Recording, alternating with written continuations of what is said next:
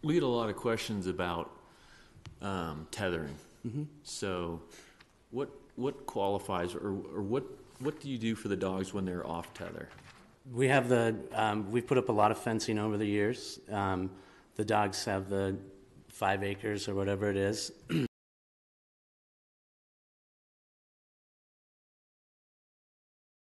That's completely fenced in the perimeter. And we turn them loose for about an hour.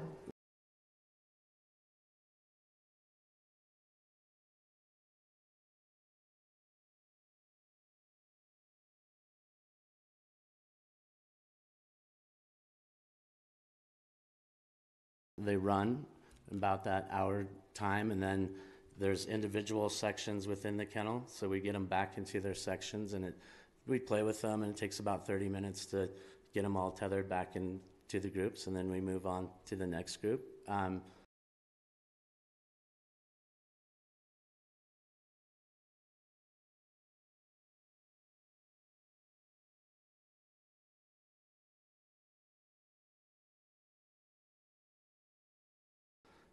think it's when you have a solid crew of people working, things are pretty fast.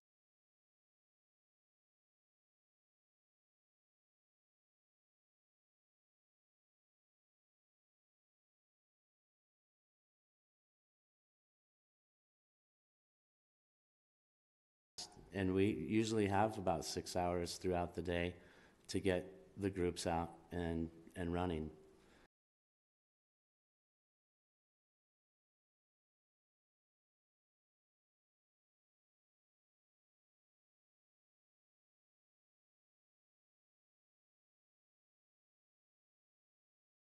And there's other things like when I was asked to to do the best practices, to write the best practices, I didn't know it was going to go into the lease or be basically rules.